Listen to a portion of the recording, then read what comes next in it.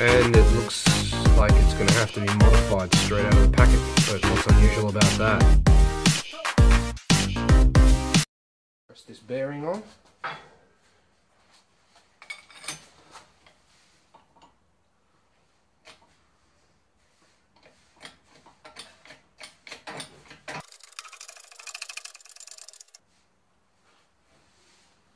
think I might have hit the end of the road for this.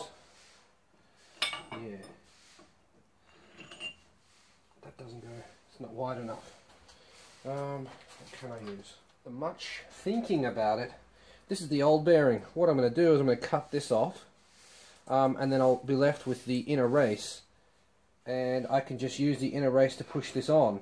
Once it's on there, there's a lip there that I can just use the bearing puller to pop this back off again, and it will only be slightly on anyway, so I might be able to just pop it off with my hand. So yeah, cut that, pull this off, and I'll be able to use that. Nice.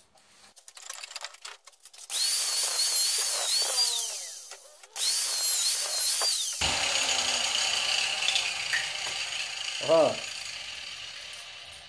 great. Nice new little tool. Okay, left with that. Put that on there. Get that on there.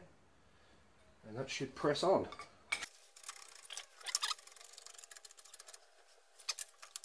Moment of truth. How tight is this thing?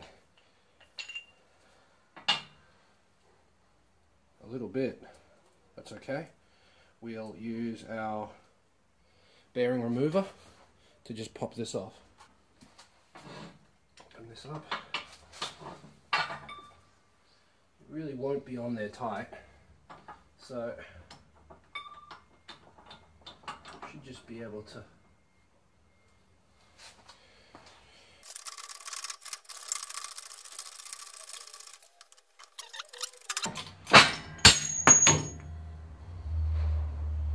no problem at all, no damage to the bearing, and I get to keep that. Now if that was annoying, I could just touch the inside of that with the die grinder, and that would open it up a little bit, just enough to so that it didn't get locked on here. Perfect. Alright, to press the top one in, I took the old one and then shaved off the edge so that it would fit in there without touching the walls. Pretty good fit. And then I'm just using a washer in the middle, and it seems to be working pretty well. Can even use that thing. Radio.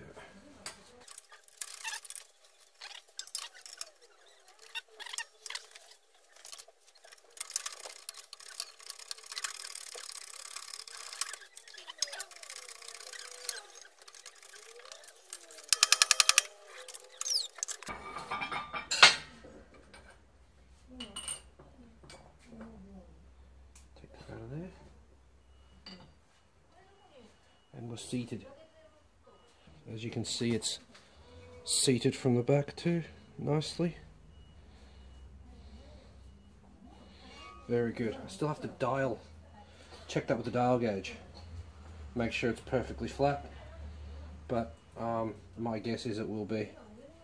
Right, now this side, probably have to do exactly the same thing. Okay, on this side, same trick. I got the outer race from the old bearing and shaved it down so that it fits in there now. Only just though. Very, very close. So that should work. Now I can just jam whatever I like in the middle, and it won't damage the race that I'm putting in.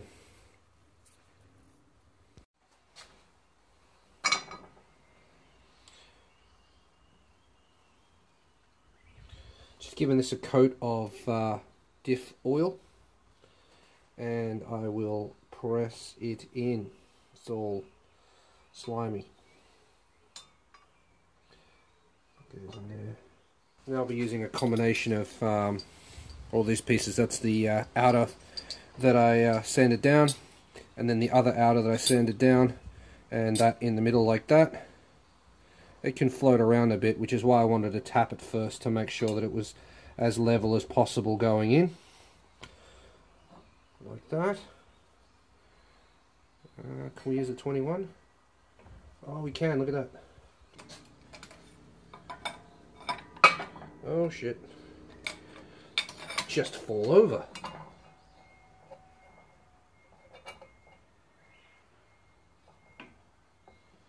This one I could just press in with a plate if I had one.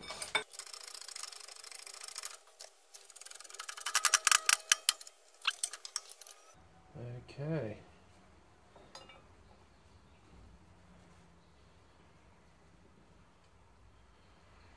Looks to be very in. You fit? Nope.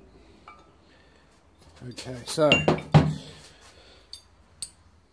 outer race shaved down, fits on there so that it doesn't, so it pushes just on the outside of the race I want to install, but doesn't touch the housing. That worked well. So I'll hang on to these, and now I have the equipment for next time. I hope there is no next time, because that was a pain. And just a washer. Okay, now I'm ready to remove this, and I can put it on the DA32W gear set, but I had to grind this out because it was pressed in too much and I couldn't get it to let go, but I ground it off nice and clean, so hopefully that will spin out without ruining the pinion, hopefully. These are torqued to like 160 Newton meters, so they're really difficult to get off. At least the last one was.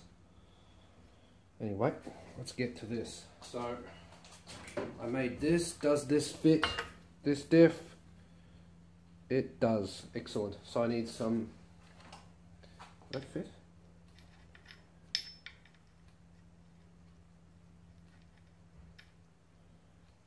No. Oh, that's not threaded. Wait a minute.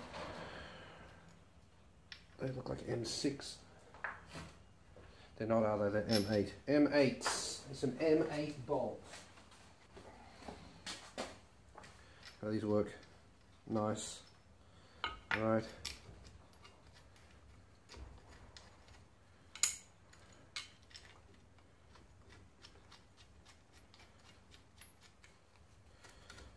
Okay. Right. 22 mil. Oh no, there it is, right there. It's right here. Stop looking, I found it.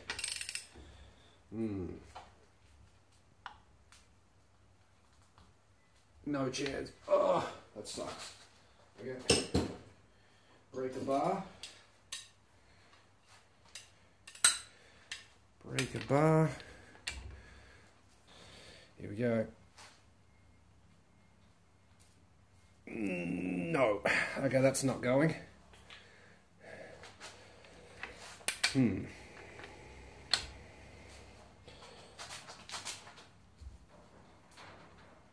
might need to phone a friend. I wonder if the rattle gun will look at it. I don't think it will. We'll give it a go. I don't think it will. This says 580, but I don't think this is going to even look at it. Oh shit, would you look at that. Wow, well done. And my thread is in good condition.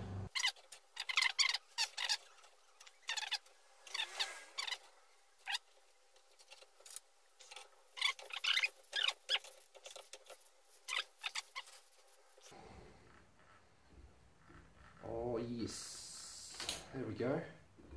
Beautiful. It has a use after all. There you go. Crap. Okay, now this needs to fit on the other one, and we should be good to go. The other one, DA32. That is it for this episode. Thank you very much for watching. Make sure you subscribe so you don't miss the next one. If you enjoyed the show, leave a comment, let me know about it. If you'd like to support the show, there's ways you can do that too. Head on over to the Garage K Facebook page, click the shop tab, and there you'll find multiple items for sale. You can pick up one of my limited edition handmade keyrings, or sign my door with spray paint. Thanks for the support. See you in the next one. Later.